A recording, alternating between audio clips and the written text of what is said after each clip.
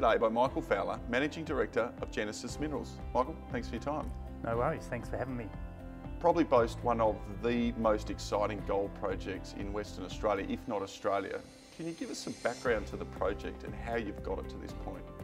Well, so it's a bit of a long story, but so we first got hold of the Ulysses project in 2015, and we built up the resource base, which started at 125,000 ounces. We built it up to what it stands today, just over 800,000 ounces.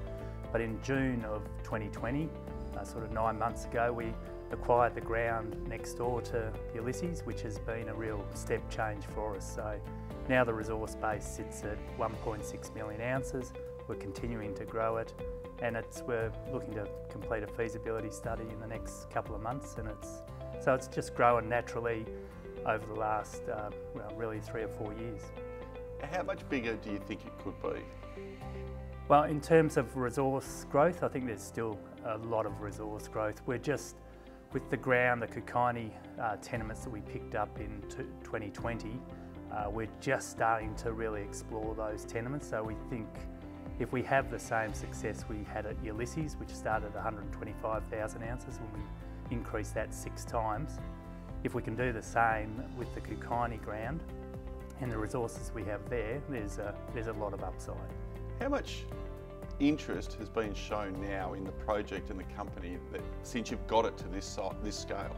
Oh, certainly there's a lot more interest from the investor side, from funds that want to help us grow the project and get it into development. So there's certainly interest from that point of view.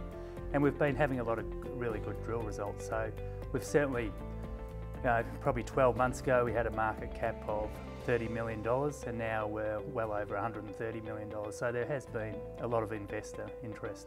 What's the stages of development from here? So we're continuing to grow the resource, but at the moment we're really looking to complete the feasibility study on the current resource. So that feasibility study on a standalone mining and processing operation at Ulysses is due out in the next couple of months. And then from that point on, we're looking to make a final investment decision on the project by the end of this year. But at the same time, we're looking to continue to grow the overall resource. And it's located in a prime mining jurisdiction. Yep, absolutely. So we're 30 kilometres south of Leonora, 200 kilometres north of Kalgoorlie. It's right where you want to be.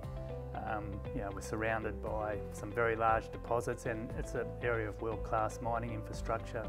And the best thing about it, the project covers very prospective rocks from a gold point of view.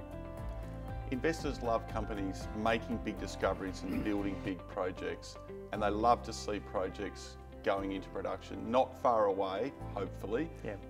Thanks for your time, and look forward to following every success for the company. No worries, thank you very much.